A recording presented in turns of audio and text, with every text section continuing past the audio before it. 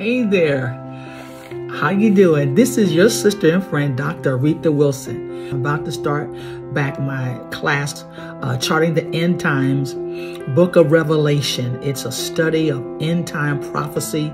We're going to be taking a close look at the Book of Revelation. And I tell you, I'm just full of anticipation as I start back the course. And if you're not registered for this class, I want to encourage you to register for the class. I promise you, you will not be disappointed. If you just listen to the testimonies, go to my website and hear the testimonies and see the feedback of those who took the course. No one's been disappointed. And so you still have time. I don't want you to be left out. So I wanted to extend this last minute invitation to you to come be a part of my end time prophecy class, Charting the End Time, Book of Revelation. Do you not know that the Book of Revelation is the only book in the Bible where God exclusively gives you a promise and a blessing for reading the word, reading that particular book, hearing it, and keeping the word of prophecy?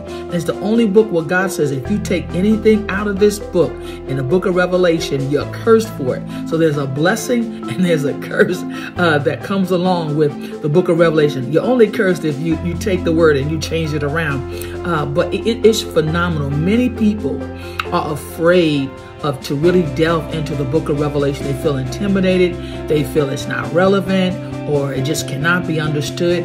None of those things are true. So I want to encourage you to take the class, go to my website. Do you know what's happening in the world today? Many of the world events has already been prophesied about in the Bible.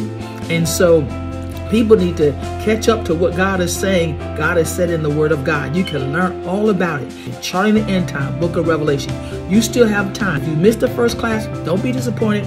You still have time to take this course. I promise you, your life, your witness, your zeal, your passion for God will never be the same. I'll see you there. Go ahead, go to my website and join.